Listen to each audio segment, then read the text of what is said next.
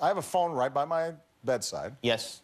And every morning, somebody calls and says, Mr. President, it's your 7 a.m. wake-up call, and I pick it up. Right. And it works just like a phone. Yeah. That's it.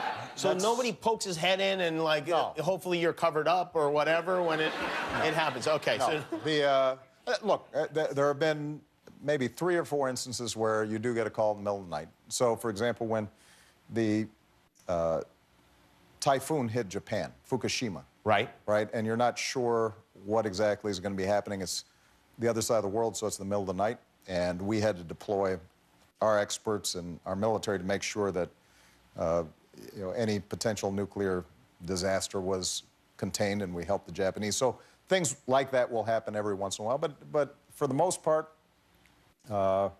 they let you sleep. For the most part, they let me sleep.